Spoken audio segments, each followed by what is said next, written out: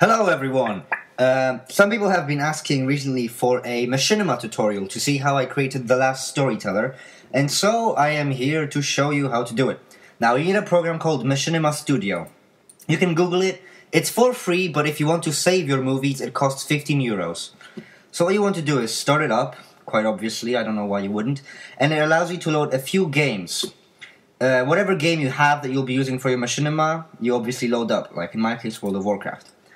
Loading takes a while, and yes, Cataclysm, there we go. Okay, loading takes a while, and once you load it up, you get this huge studio kind of program thingamajiggy, and that allows you to create scenes with various assets from the game. Hurry the... come on. Okay, now what you need to do is have a basic idea of what you want to do, obviously. If you want to create a movie, then you have to know what kind of characters will be in it, what backgrounds you need, etc., etc. So, say you want to make a character. You go into Models, Character, and let's just go with the human guy. There we go. Double-click the human guy, which will then load up in this lovely interface. Right, there we go. Left mouse key turns him around, right mouse key moves him around.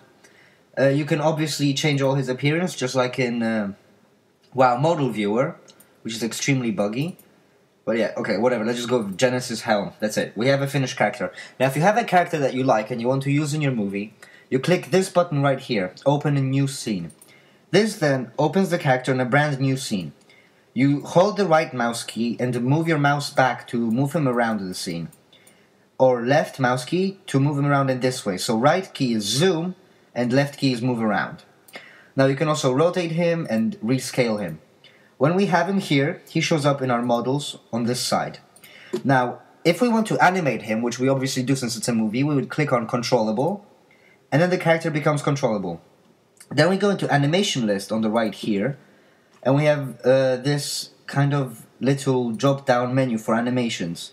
So right now it's just default, but let's choose an animation such as, I don't know, Mutilate, I guess? No, let's not choose Mutilate. Doesn't really matter, the kick, right. And then he will perform a kick. Now you click on Standalone to see what it would look like. Ah, premium feature. Right, this is the thing. My Machinima Studio was installed on a new computer, so I haven't updated it to my account yet. But you would click on Standalone and it would show you how the animation runs. So then, say after he kicks, we want another animation, and this time we want it to be parry, whatever. So we kick someone and he parries a shot. If we click on Standalone now, we would see this character in this stage kick, and then he'd parry right after it. You see, this would require 1 second for a kick, and then another second for parry. So that's 2 seconds of movie time.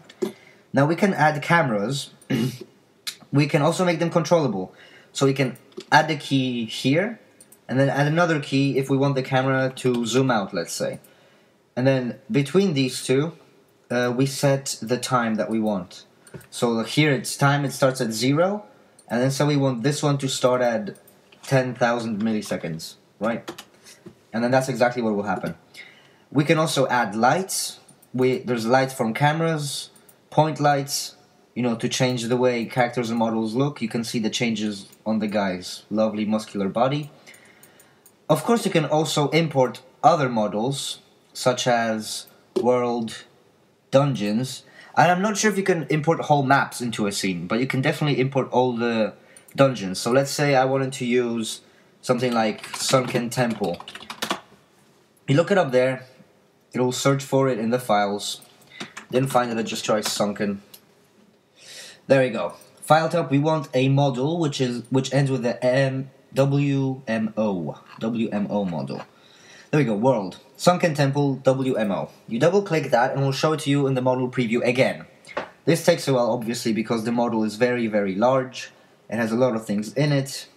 You can see all the textures down here as well, which is pretty nifty. If we found something that we like, we can also add this to an existing scene, instead of creating a new scene. So we add it into scene 1, and there it is. Now, obviously, it's not quite where we want it, so let's just move this thing around, have this guy stand here. Come on, okay. It's obviously quite laggy because Fraps requires quite a lot of processor time, and my computer is not highly advanced. So now that we have him here, we can add a new light, say, to give a bit more of a feeling. You can also change the color of the light. So a black light doesn't really give a lot of light, as you could imagine. A white light, however, sounds like a totally bad idea. There you go. Lovely light.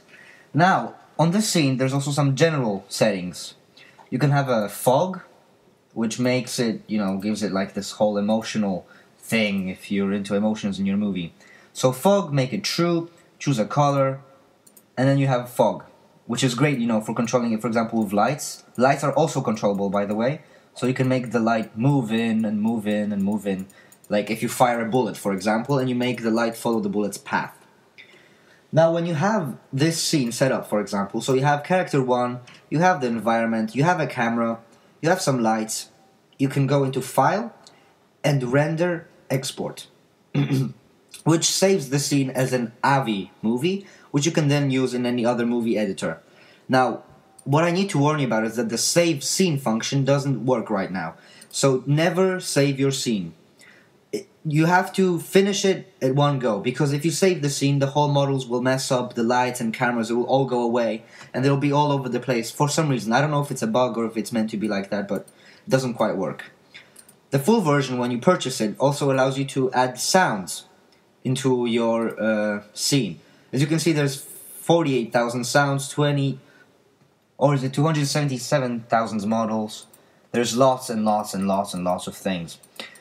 Then once you see the model preview, you add them into your scene 1, and it's there for you to use. And that's pretty much it. If you have any questions, leave them in the comments and I'll explain it in another video. Hope you like it, guys. Google Machinima Studio. Subscribe. See you all later.